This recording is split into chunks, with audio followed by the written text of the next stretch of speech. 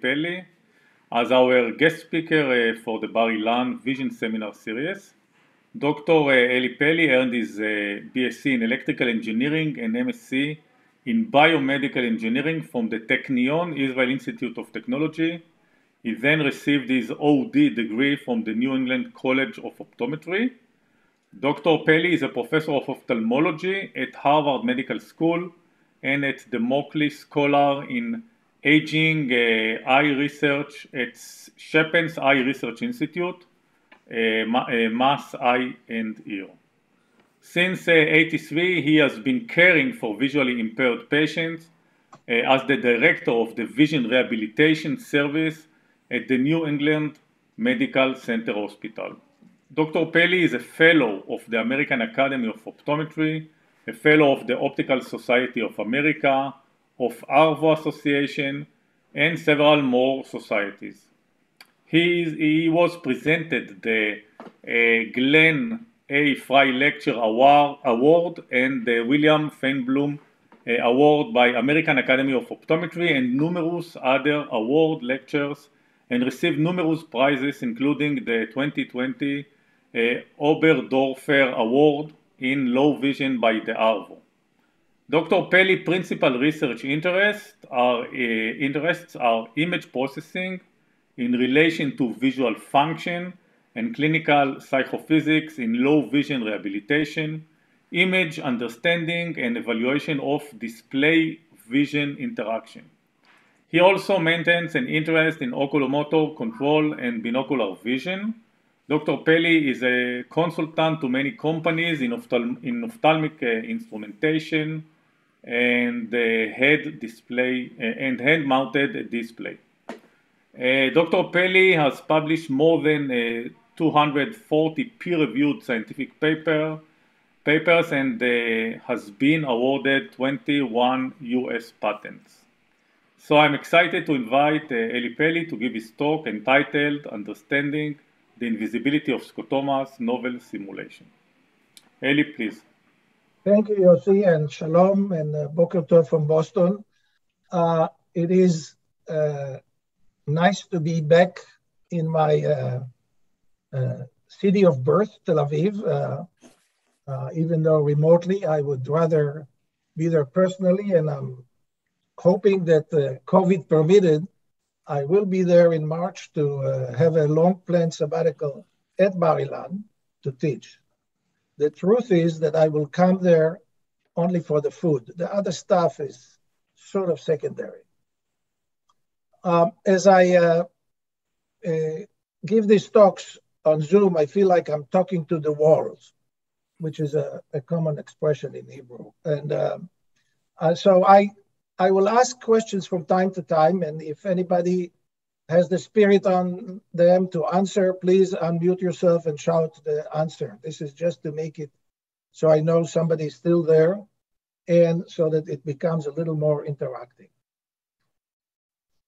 So let's go on to this. These are the disclosures, which, none of them are really pertinent, but it's in the case of being as careful as you can. So simulation of visual field loss have been major tool in trying to understand and explain the nature and impact of field loss. So these are examples of simulations from the Lion Club website. I think the Lions are a great organization, but they are not vision experts. So we can forgive them that all of these are wrong. But the National Eye Institute, on the other hand, are supposed to be vision expert, and this is simulations from their website, and lo and behold, they look a lot like the Lions Club. And they are also all wrong and misleading. In fact, the only diseases they properly represent is what I call the Photoshop disease. People think if they can draw something in Photoshop, then they can simulate vision. Here are some other experts, the Singapore Eye Research Institute showing normal vision, and then vision with AMD. It's typically shown like this. There's a black spot in the middle and beautiful vision around it. And then there's one slightly different from another eye institute, and they show a blurry center and clear vision around it. Also very much wrong. Here's another one from Boston showing another simulation of macular disease, the same as the others in the glaucoma. And the one that the most bewildering to me is this strange representation of diabetic that was in all of those that had it. I don't understand where it's coming from even. The others, I have some guesses. And one would say, can the patient perspective on this be wrong? Well, here's a book by a patient with macular degeneration called A Hole in My Vision, and the cover of the book suggests similar view with a gray rather than black in the spot in the middle and there everything nice around it. The problem is that nothing in the whole book, cover to cover, related to the cover image or is suggestive of such view. So we'll come back to that and try to see where are these coming from. So this is really a central question for my talk. Why are the simulations wrong? So the first reason is that there's a misunderstanding of the nature of field loss. And the core of that is that it is difficult to illustrate lack of vision. How do you illustrate lack of vision? It is not seeing black. That's one thing that we've been knowing now for more than 200 years. So second reason is confusing the field diagram, which we get from perimetry, clinical perimetry, with perception. Simulations try to represent perception and field diagram do not. Again, why are those? And so there is a misunderstanding of normal and impaired function. Vision is a dynamic process in space variable domain. It is difficult to illustrate that with a static image. So some videos were generated, but they are generally not better. The field loss can come from many sources. If we just consider retina field loss, they could be photoreceptor loss, which may be in AMD, in RP, and there could be a ganglion cell loss in glaucoma, in optic atrophy, and possibly in AMD disciform. So this raises a question that I hope to answer, although not in great detail. Does the lesion location matter for the perception? So is the location changes? And yes, I will briefly discuss this today. So why are the simulations wrong? Mainly because of lack of attempts to verify the simulations. You can verify the simulation with patients with one diseased eye. You simulate the vision with that eye and show it to the other eye and ask him if that seems like what he sees with his diseased eye. There are other possible ways, but this is already one way. And in most cases, such verification will reveal the fallacy of the simulations. Maybe that's why people don't do that. But occasionally they do. Here's a paper on vision with glaucoma. 50 patients were shown images and said, which one of these represent how they see. So the typical glaucoma, late-stage glaucoma, 0% of the patients said that this represents their vision. The early glaucoma, which we've seen also in some of those simulations, 0%. So we know we don't need statistics to determine that these things are not representative of how the patients see. Now, 4% responded to something that showed a blurred version rather than black version. I still claim that you don't need statistics to determine that all these simulations don't represent what patients see. Now, a quarter of them say that they see no issue. They're not aware of any problem. So that is interesting. And this will be a core idea that we'll discuss today. Now, 50% of them claim to have blurred parts here and there. This is not supposed to say that it's the same exactly these locations that are blurred, but the patients report that they have blurred part here and there. And then the most interesting one is possibly this, missing parts. They say that they see clearly, but some parts are missing. And can anybody see a missing part? See, nobody's answering. Okay. Yeah, at the end of the wall. Yes. Okay. So here is this window. Yeah. Is missing. And here's this window is missing. So this is like the games we used to play as children with the magazines. They had this compare and find the differences. But it's quite surprising that they see this, but this is done with Photoshop again, just creating this illustration. But a whole quarter of the patients report that.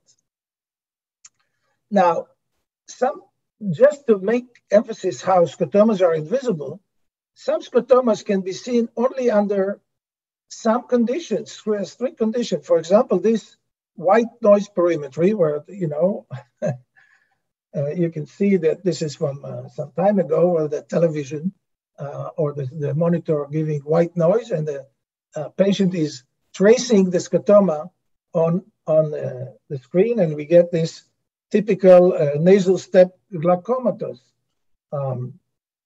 Now, note that we're missing the physiological scotoma that should have been here. And this has been verified in a number of studies later on, that despite being able to see glaucoma loss with this, the patients cannot see their blind spot with this. So go back to this book. This whole book is about seeing your invisible scotoma, using tricks such as looking at TV noise or blinking. So the patient with this book that wrote this book, throughout most of the book, he was 20/20. So it's not what we call blind spot or scotoma with macular degeneration. In fact, the whole book is about being able to see the invisible scotoma. So again, where do we get this drawing here? I don't know. The author is an ophthalmic artist. So I don't understand where the cover is coming from. Clearly, he doesn't see that because he needs to blink his eye to see the outline of the scotoma or the lesion in his retina. He doesn't have a scotoma. He has a lesion on his retina. But it's important to realize that even somebody who's in the business, in an artist, can produce an image like this, representing what he really doesn't have. So continue with this. Why is the simulation wrong? As I said, it is difficult to show lack of vision. And we only know that it's not seeing black. So I'll ask you, this is bitemporal hemianopia, a simulation of that. And the question is that correct? So the two sides are illustrated as black. This is the typical thing. And here, a binasal hemianopia. So another condition, rare condition, but here are the visual field. And you can see how the transformation of the visual field into the simulation is what got us this. But this is really bad because this is produced by a company in the hemianopia business, and they should know better. This is not a reasonable representation of binasal hemianopia. This is what a patient with binasal hemianopia would see because they have no binocular field loss. They see the temporal side of the right eye, sees the temporal side and the left eye. And altogether, the visual field is complete. So this other representation is completely wrong. This is extremely rare condition, yet we need to understand it in order to get an idea of what is the visibility of scotoma. So here's another opportunity to use this relatively rare condition, bitemporal hemianopia. So this is the scheme of the eye and the visual field and the nasal field or temporal retina for the right eye and symmetrically for the left eye, coding. And if a patient has an injury or something that destroys the chiasm, then they only see with their nasal field or temporal retina that doesn't go through the chiasm. So this would be their field. Now, if they had esophoria before they got this injury, then they will also get, the esophoria will manifest dystropia because there's no overlapping part of the retinas to have any corresponding point.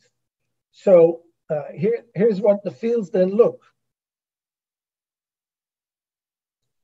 So for the right eye, the field is right up to the middle, and then the left eye, because this is left esotropia, it's moving to the right, and you see that it's off the midline.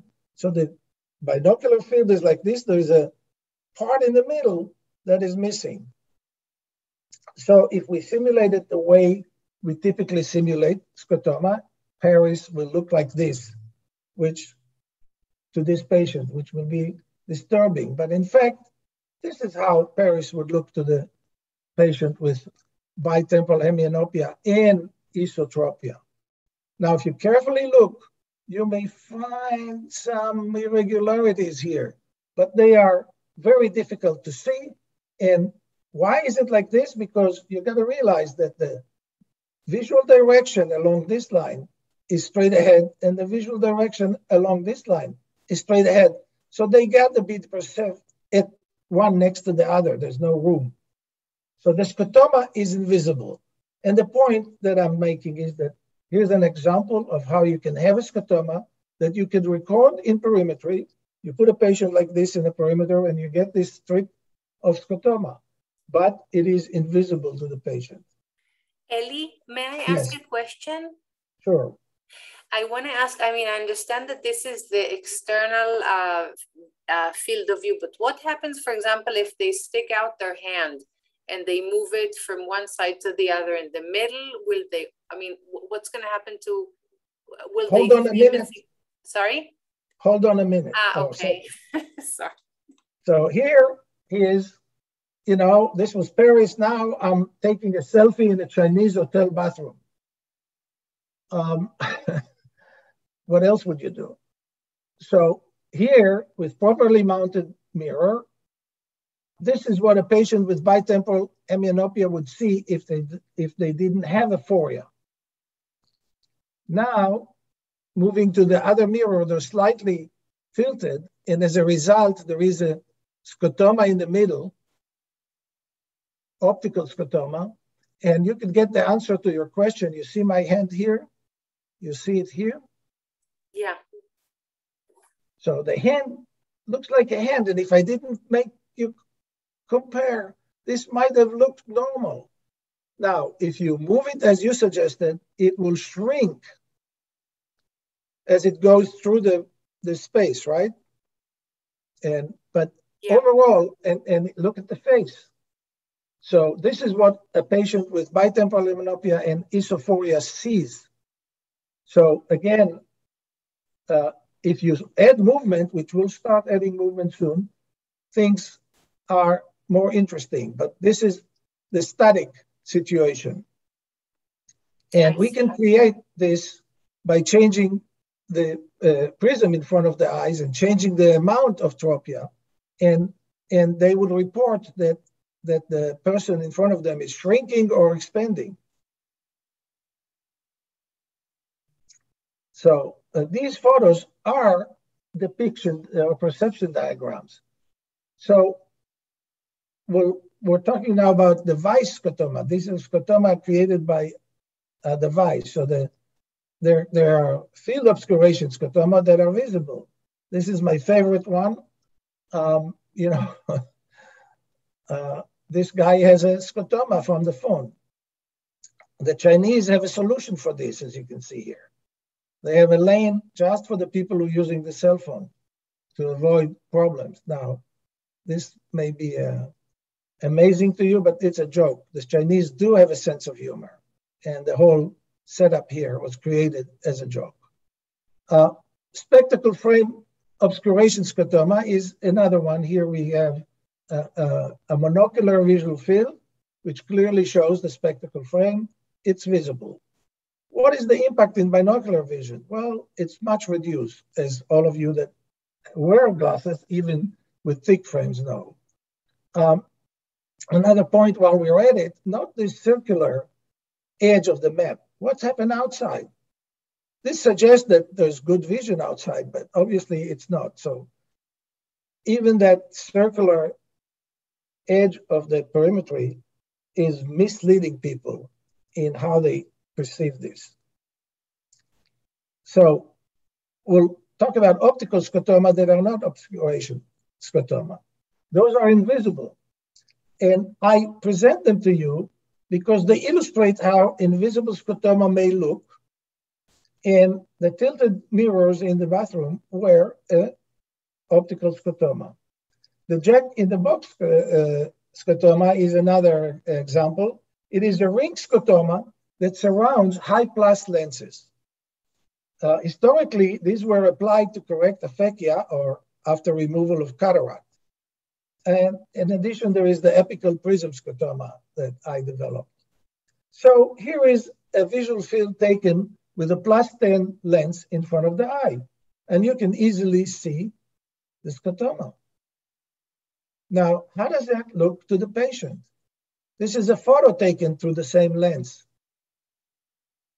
There's no scotoma visible, but so it is invisible. But if you look carefully, you can easily see that pieces are missing in that image. There's a ring of content that is missing. And this is how you can have an invisible scotoma and yet a scotoma. So for the clinicians in the audience, these are Humphrey visual field diagrams from glaucoma patient. And I would ask, how many of these patients likely drove to your office where they got those filled? Anybody want to volunteer? All of them? Say again? All of them? Yes, all of them is the correct answer. So here's a Humphrey again in the Goldman field, and just to see what is the difference. So this is in this study, we measure the Goldman, and the check marks are where the patients could see, and the circles are where they didn't see. And you can see that they don't correspond at all. All of those check marks, except this, which is the optic nerve scotoma. So no surprise that the patient didn't see there. Same here. But all of these areas are visible in the Goldman. So this may explain part of that reason. Now that you can see how many of those Humphreys fit into one Goldman, and now the rest of those, and you can see again that they were, these patients saw anything but the optic nerve scotoma and a couple of things out, but this difference will tell you why the use of these diagrams to think about it is very wrong, and why all of these patients were found to be safe to drive. Not only that they would drive to your office, but they were found in a study that we carried out to be safe to drive. So how is that possible? Well, and one point that I did show you there is that there is binocular scotoma. It has to be in both eyes to become a real scotoma. So when we measure it on the perimeter, it's at one distance, but the scotomas should be overlapping in space where there's a volume. So at the distance of fixation, there may be an effect, but there's effect of convergence, and at other distances in 3D space. There is a different phenomena, and unfortunately, I don't have time to discuss this, but there's a paper, and all the yellow highlighted references are on my website and available to download, so you can read the paper. So moving on this binocular peripheral field loss, which is an important aspect. Let's say in RP, we have here 70 degrees residual in the left eye and 70 degrees residual in the right eye, what is the visual field binocularly? Well, it is 70 degrees. Now, it is funny to think that actually to drive across state lines in federal court in the US, they require 70 degrees in the left eye and 70 degrees in the right eye, which gives you only 70 degrees both eyes. But to drive a regular car in most states, this will be insufficient. How is it possible? It's possible because somebody that set up the rules thought that if you get 70 degrees in the right eye, 70 degrees in the left eye, you get 140 in the left eye, in the both eyes. And you'd say, nah, yes. Here's a paper from the British Journal of Ophthalmology studying driving performance in RP patients and specifying the visual field of 42 patients. Right eye 30 degrees, left eye 15, both eyes 45. 15, 10, 25. 105, 50, 155, and even included patient 41 at 70, 70, and 140. So this kind of an error could pass through the authors, reviewers, editors, and readership of a very prestigious journal, and still being cited all the way today as evidence about driving with the blind spot. Anyway, glaucoma, early field loss. These were actually the first two when I Googled that glaucoma, early field loss. And what is the binocular field loss for these two patients? There's no binocular field loss, right? This has a field loss below, and this one has field loss on the right eye above. So there's no overlapping. So there's no binocular field loss. So one of the problems is not paying attention to this. It's not my invention. This is from a course online that one could find showing the view with the left eye, the view with the right eye, and saying this is what you see with both eyes. Now, this is almost true. It's actually missing these two little things where the optic nerve and scotoma of the right eye is overlapping with the nasal step of the left eye and vice versa. But these are really inconsequential. They're too small to be of any importance. So what if the both eye nasal steps are in the upper field? If we flip that, what will happen then? Well, there's mirror symmetry in this, and as a result, it reduces binocular overlapping. So it will be a lot less problematic than it may be impressed. And here's a result from a study, again, on driving with glaucoma. And the interesting thing is comparing glaucoma patients to normal control. And we see that they have a statistically significant difference in the field in the worse eye and in the better eye. But when you do binocular, there is no difference between the two eyes. In fact, they perfectly perform with both eyes open. So one problem is this, but this is not the interesting problem. It's still worthwhile to think about this. This is the residual island in RP. So this shows the residual island, and it has also mirror symmetry, which is interesting to think about this mirror symmetry and where it comes from. We are fovea-centric in our thinking, and we think that everything is around the fovea. But in fact, if you think about evolution or development, actually, not evolution, then it's coming from the optic nerve head. And this is what causes these asymmetries or symmetries, if you want. So what is the effect of this residual peripheral island? Anecdotal report is that the patient find them useful. They're reporting awareness when they are gone. So they're not really seeing them. They have some impact possibility. The lower residual detect tripping hazard maybe, and lateral residual avoid collision with other pedestrians, which is a main complaint of these patients. So how effective are they in avoiding these pedestrians? So here's an example, monocular fields. And this is a pedestrian. Now in a study that analyzed the risk of colliding with another pedestrian, we found that the highest risk is for pedestrian at 45 degrees. So in this case, they will fall into the blind part of the visual field. But if you put those together, you'll see that now both pedestrians are being detected because the other side comes in to reveal them. So it's sort of an interesting outcome, and it emphasizes how the binocular field can be much better than the monocular field. But we're not always that lucky. So what if we have a glaucoma patient and he already lost one eye from a trauma or whatever, and he has this pericentral scotoma? What is the patient view with this pericentral scotoma? In binocular glaucoma or other post-retinal ganglion cell cause. So now I'm starting to distinguish where is the loss.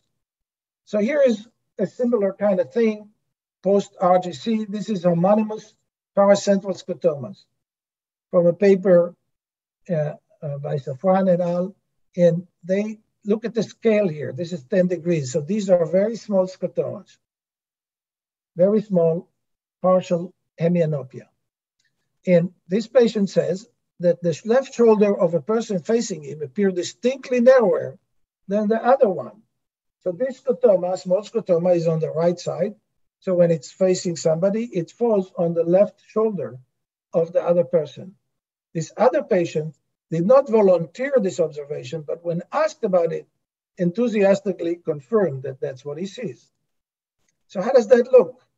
Here's a scotoma of the first person superimposed on a view of a patient, of a person's facing you.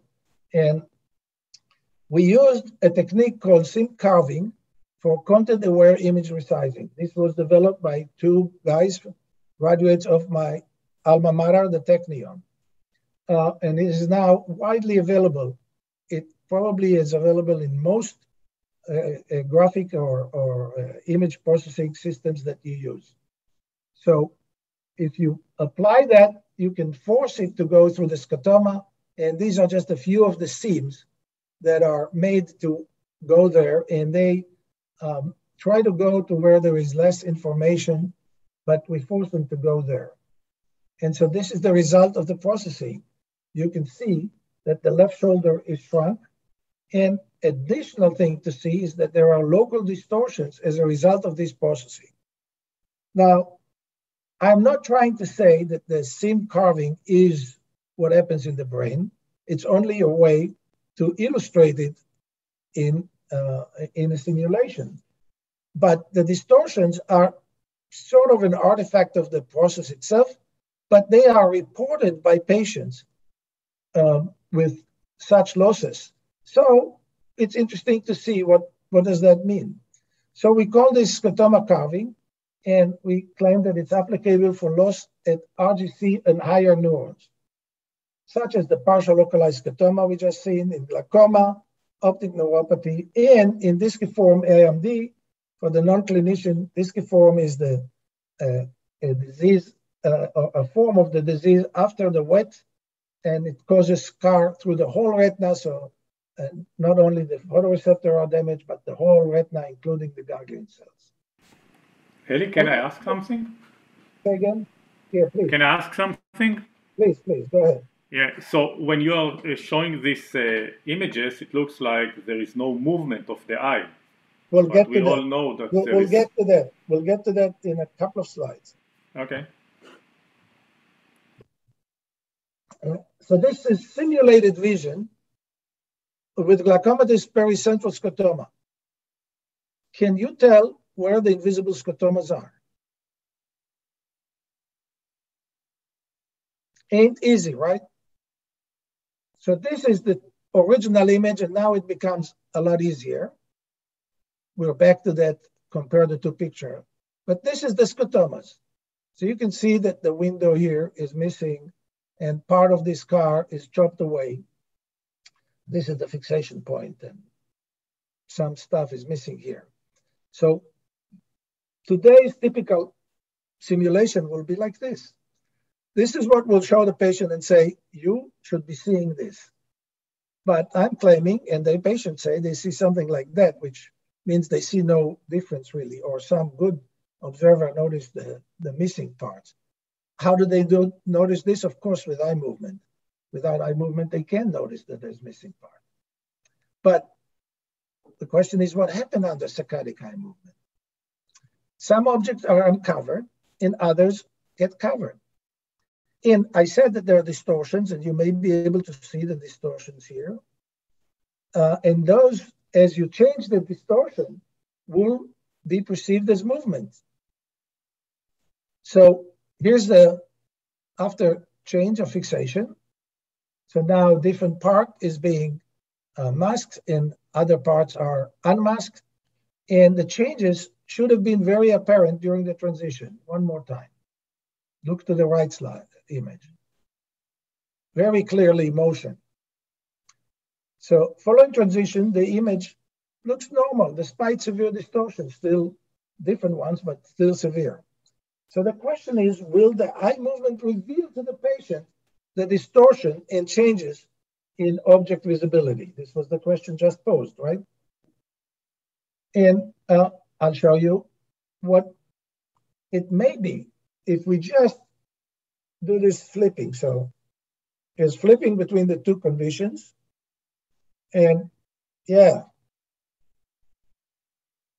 not only do you can see the motion, but you do it a couple of times and you can see what is missing. So, so one would, based on this, one would expect that this will be very visible in patients with glaucoma, for example, would report such thing. But they don't. So the patient do not report such movement. Why not?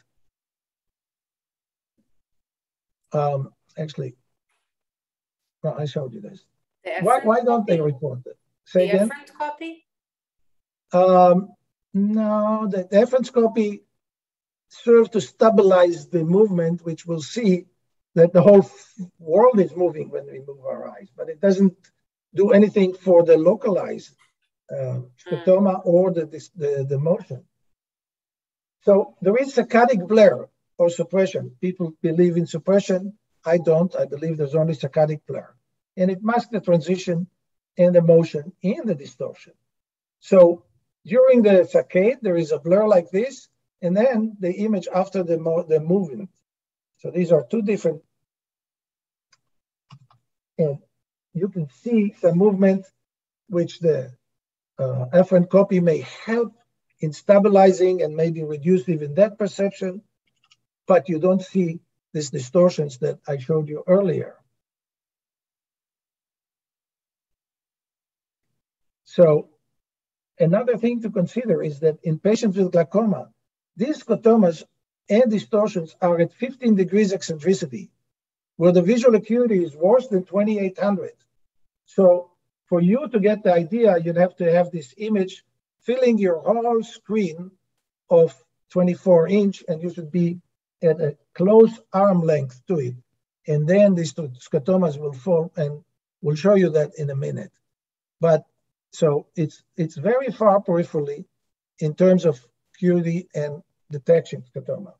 So now I'm going to show you these transitions between the two conditions, but I'll have you follow the fixation target to simulate saccadic eye movement, and I have the saccadic motion blur inserted between fixations. So try to follow the fixation targets that will be here. Right here, follow the fixation.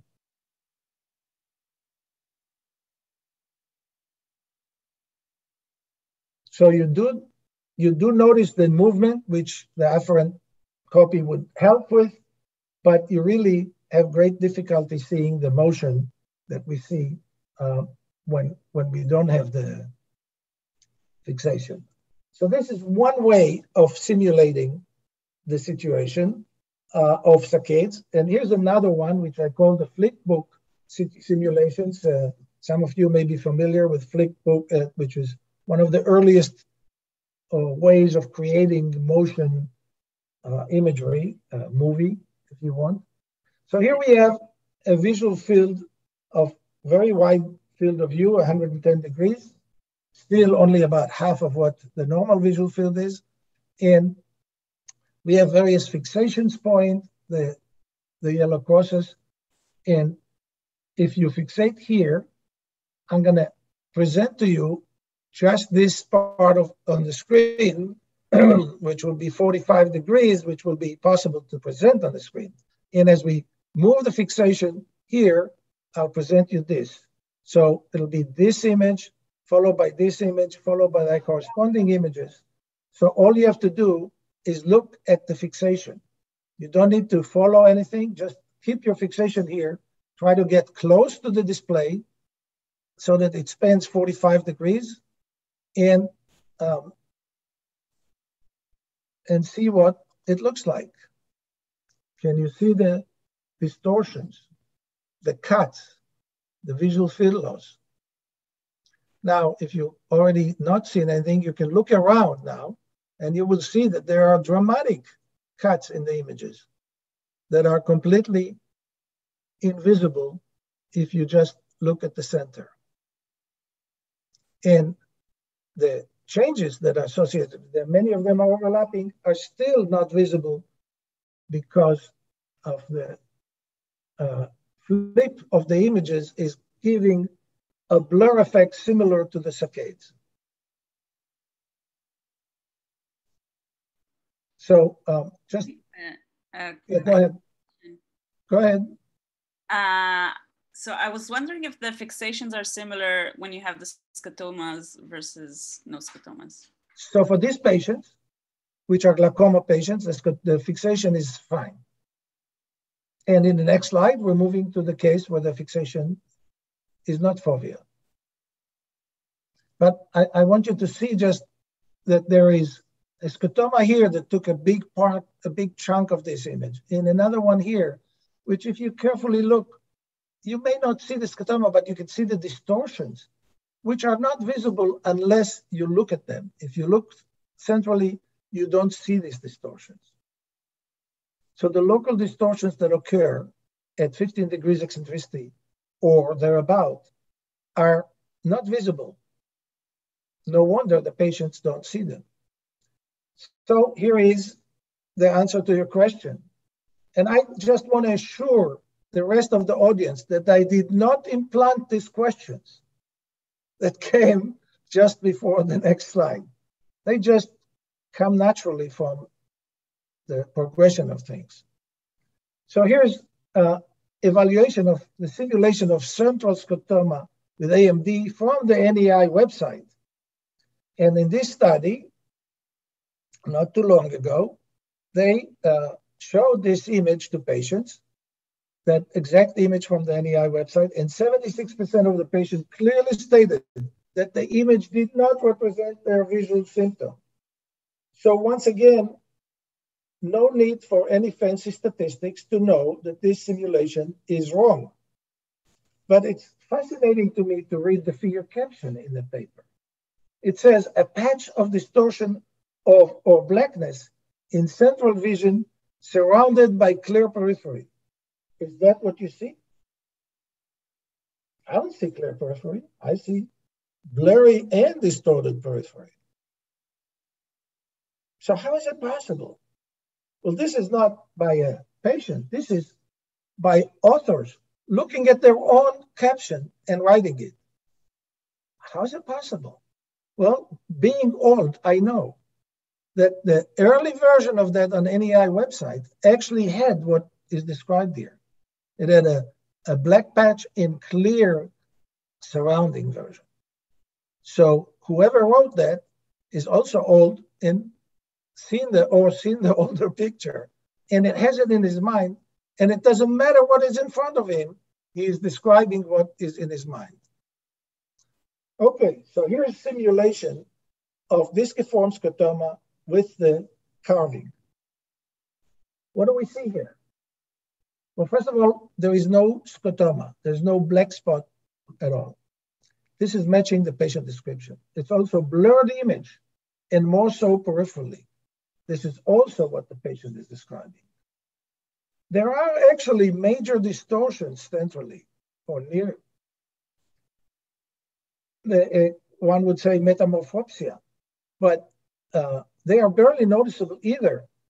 They're there. They're quite dramatic, and you'll see in a second that they are dramatic. But when you look at it, it's not really that visible. So here's the original image, and I'll just bring you back. You'll see that there's a lot of distortions. So this is a 32 by 32 degree image in 6 degrees scotoma, which is a common macular disease scotoma. And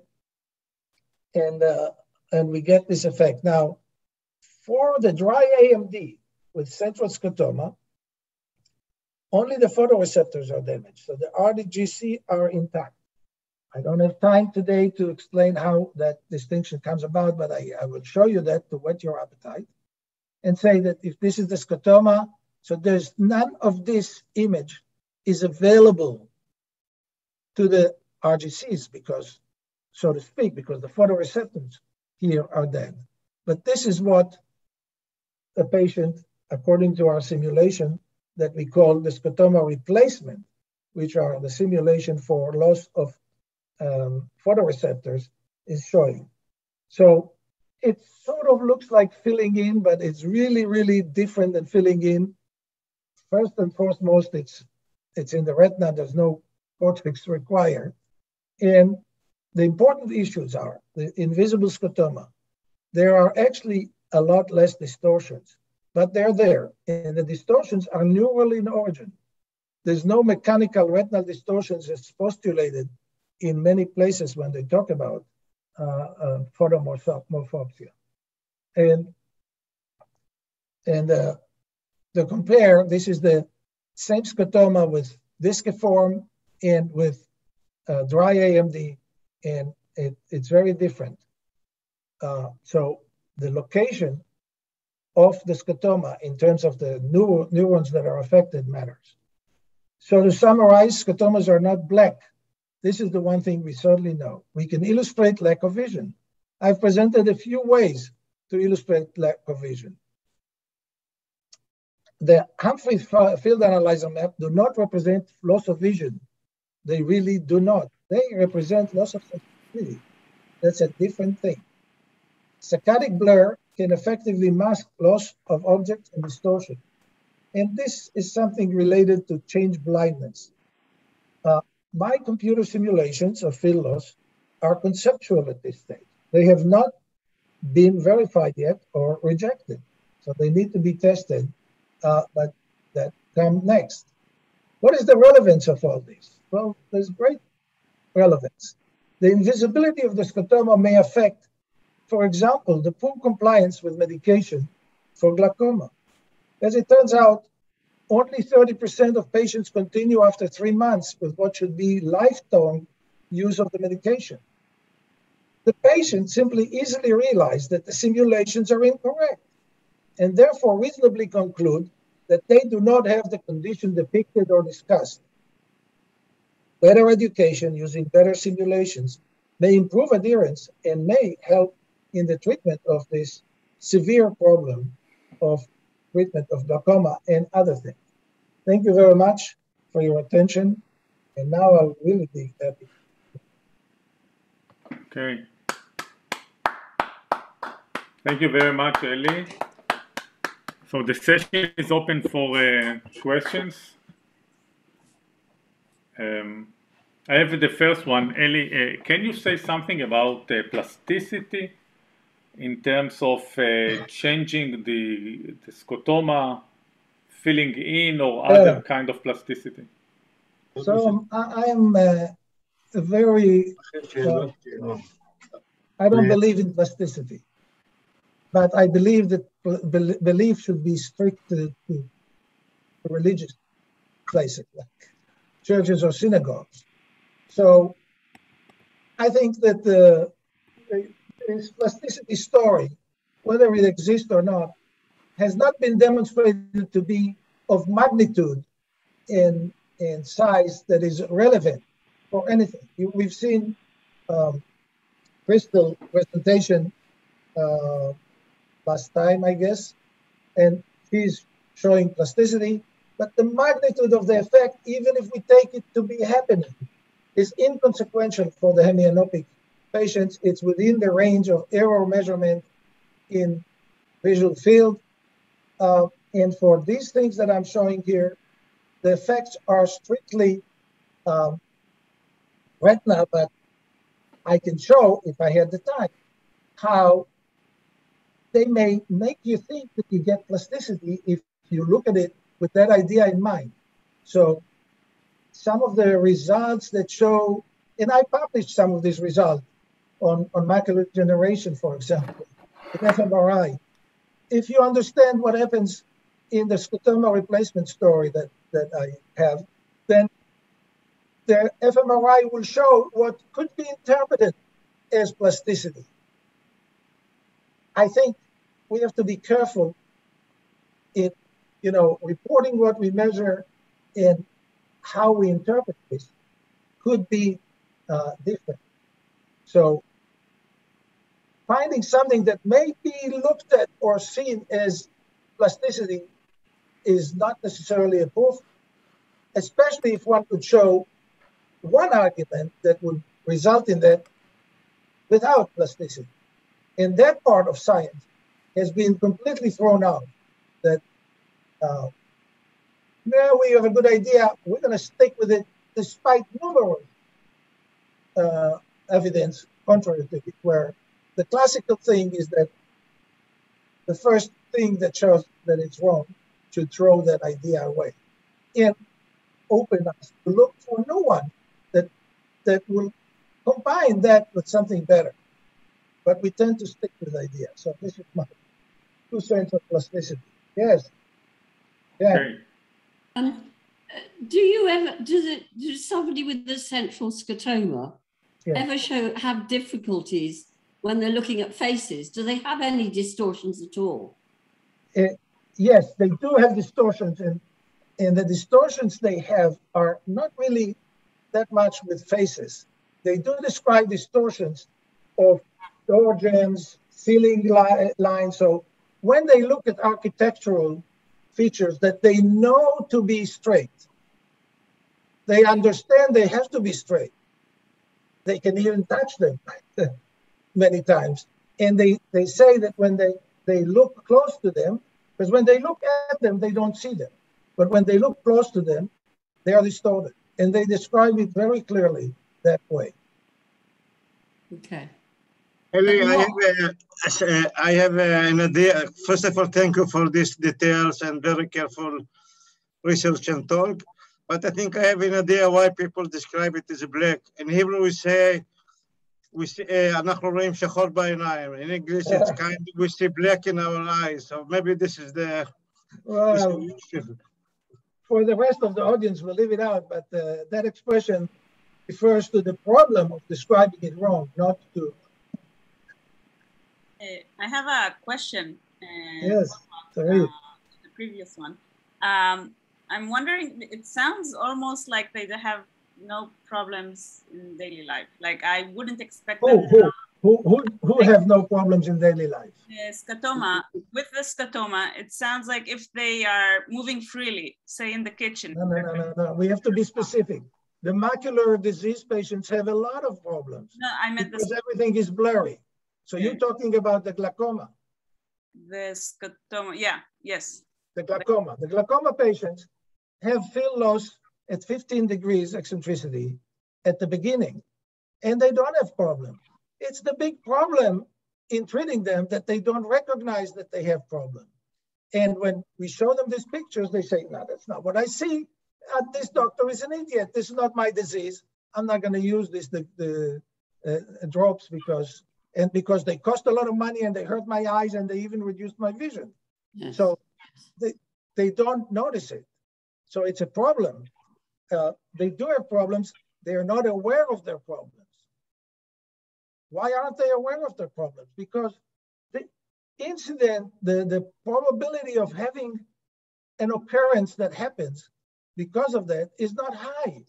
And you're going to tell me you never bump into the jamb of a door?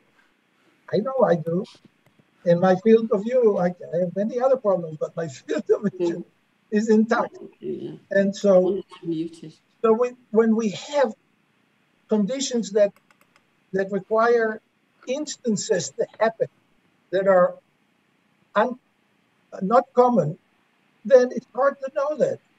The macular degeneration is the opposite. You're always blurry. Sometimes you're distorted. Well, okay, but you're always blurry. And distorted, blurry, and blurry, not distorted, is not something that changes your functionality. If you can't read because it's blurry, and it's, by the way, it's not blurry, it's low resolution. It's not the same. Blur and low resolution and low contrast are distinct things that could be mixed, but they're not the same.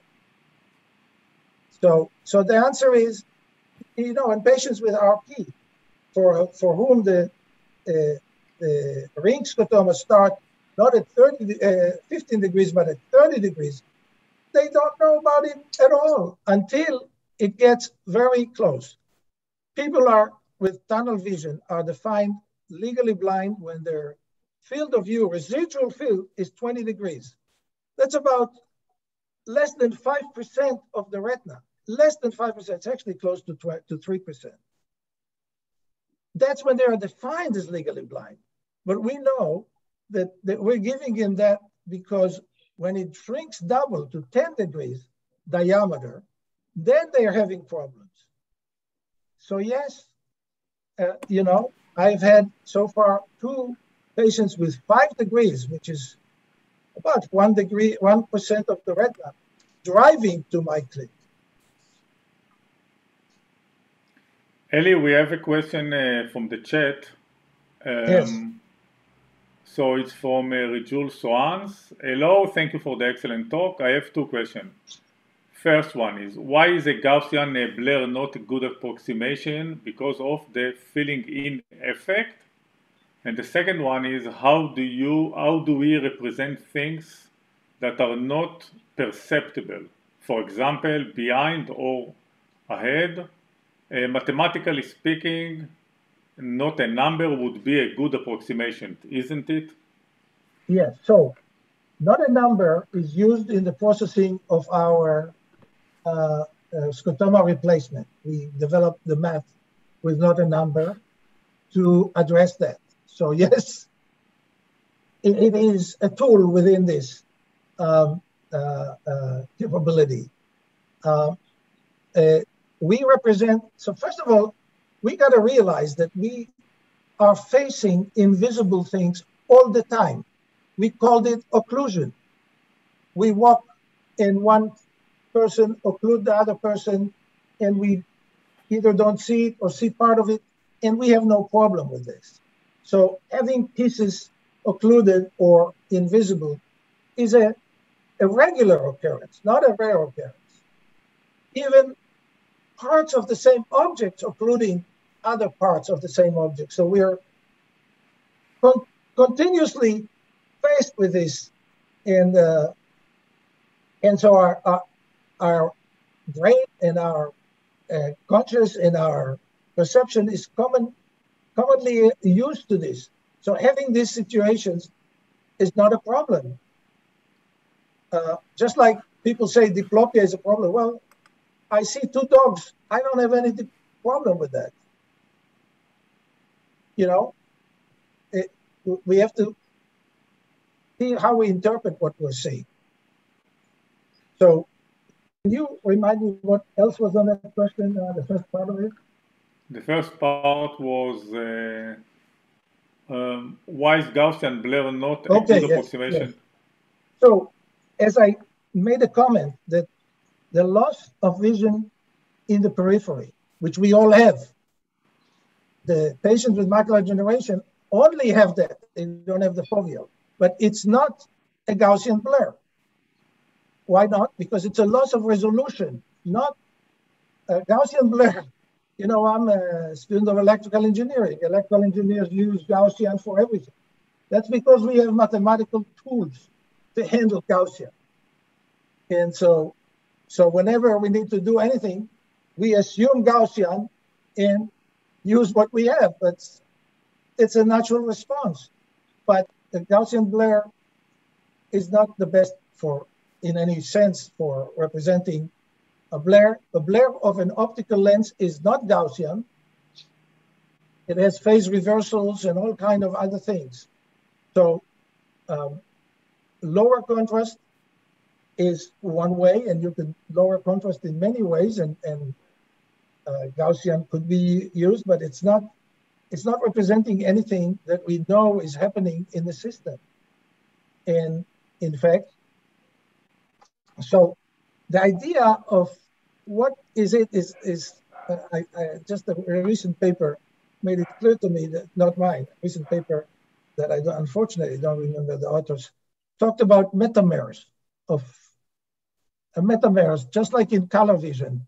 We have two different stimuli that are looking the same because of metamers. They're indistinguishable. So we have done studies published, available on the website, in which we compare the view of an image processed to reduce the resolution in the periphery with the original side by side, and we find the conditions under which they are indistinguishable. If they are indistinguishable, they are metamers, right? And that means that the low resolution thing is that. Now, we've done studies in my lab with patients with macular degeneration, which we blurred the images with Gauss. These patients are blurred, quote unquote, their vision is poor. They distinguish the blur, the Gaussian blur, nevertheless. They have slightly less sensitivity, but they do distinguish it. Furthermore, they even adapt to the Gaussian blur. So their visual system can adapt to the Gaussian blur, and they can see it. So it can't be that it's a metamer in any sense. Hi, Dr. Peli. I have a question. First, thanks so much for the talk. It was great. I just want to pick your brain because I thought the scene carving method used to simulate vision loss was quite interesting. What do you think happens with hemianopia? Because in the cases you've shown, scotomas, they kind of drag in information from around. I didn't plan this question either. So this project, this talk, is limited to discrete scotomas that are surrounded by vision. I didn't state that, but in the paper, it's stated clearly. So it doesn't address the conditions of hemianopia, quadranopia, tunnel vision that completely extend. In fact, at the moment, I don't have a tool. You want to work with me, Antonio? I'm looking. I mean, yeah. I'm interested in trying to simulate hemianopia. Huh? I'm interested in trying to simulate hemianopia, so absolutely. Maybe, yeah. I'm interested in. I've been working on hemianopia for 25 years. I'd love to figure that out, and it's quite interesting. It's fascinating that, you know, the loss of periphery, going to node seeing from periphery, is not a dramatic thing. You go from 22,000 poor resolution to nothing. It's a very weak transition. But in hemianopia, it happens right in the middle, going from 20/20 to nothing. And we don't see it. We, the patients, they don't see it. So it is, and of course, the tunnel visions are also dramatic. The patients can have, as I said, 20 degrees residual, less than 5% of the full visual field, and they don't see anything. They know when they bump into somebody to their side, so they know they haven't seen it, but they don't see. And so simulating these outside border conditions is on the path, but I still need to finish these two papers and maybe a third one before I get to that. But I'm happy to talk if you have any ideas. Yeah, we can talk, but I don't think my ideas are anything groundbreaking. I've been looking through papers of it. Think more. Groundbreaking ideas come from breaking the ground. Thanks for the answer. Anything else? Any else? Crystal, I have a quick addition to that comment, I would love it if you actually could collaborate with the last participant who asked you about this. I couldn't say who that was. On trying to model hemianopia. But in our experience, we have had a lot of patients with homonymous hemianopic field defects who report filling in some of the same phenomena that you're reporting for scotomas. They actually report filling in of the scene, a huge amount of filling in. Yes, yeah, there is literature on that, and some of it is excellent. There's actually, particularly in looking at a face, somebody asked that about the macular generation, but there's literature about looking at a face and seeing, instead of half the face, seeing a full face, which is a filling in kind of thing. It's not really filling in. We have to watch to that language because filling in has never been demonstrated. The classical filling in of the blind spot has not been demonstrated or suggested to happen with natural looking images, only with brightness, color, and static noise, and maybe dynamic noise, but not, or repeatable patterns like gradings or things like that, but not, it's explicitly said it doesn't happen with natural image. But in hemianopia, it has been reported, it's controversial, it's arguable, but there are actually some old, I consider them outstanding papers because they were able to affect controls without any fancy equipment, but just with proper thinking. And so there are some very good papers that show that there is phenomena of completion. It's not called filling in, it's called completion. There's a completion across the middle line. Now, just to disclose another future project is that the scotoma replacement aspect that we're using for the photoreceptor also suggests that there should be some completion across the midline. And there are other things that suggest that. The phenomena of midline stereopsis cannot be explained without some kind of a completion on the other side. The typical diagram in engineering areas of stereopsis is doing it on the midline. It doesn't work because the images go to two different hemispheres. So there's no binocular cells that could detect the disparity. So the good illustrations and diagrams in vision science are for an object to the right or to the left and at different distance, and those go to one hemisphere where there is this. But there is midline stereopsis, no question about it, and it even exists in patients that had the accusation of the brain. So, so something is happening there that we are not clear about, and I have ideas that this photoreceptor has to do with that, and so that there is a transition. It's not an overlap in the sense that some people have suggested. It's simply the way the system works. So much of what we see is not plasticity, it's just the way the system works. And it wasn't designed or evolved to deal with these conditions. It's designed and evolved to deal with normal vision. These pathological conditions that occur in late age had no role in evolution. Thanks, Ellie. Okay, so we have a quick question from the chat from Eliran. Do you recommend a person with one AMD eye to look on a close object with his two eyes instead of closing the AMD eye? Could it be better for him to train his brain for the binocular vision? Well, so the problem with this problem is a clinical problem that comes quite a lot. It is a major problem when the AMD eye used to be the dominant eye. Eye dominance is highly spoken, but it's really, for most people, extremely mild. But for some people, like myself, very strong dominance. in some of my patients. When they lose their dominant eye, they can't, the eye with the macular degeneration interfere. And so one of my best treatment tool is a piece of tape to block the vision from that eye. So that is my resolution for this. I don't see a benefit on training and forcing or, you know, most of these people are old, and I try to get them to function now, not to get them into the gym. Since I'm not very good at that, I don't think they should be forced into the gym, and I'm already out. So.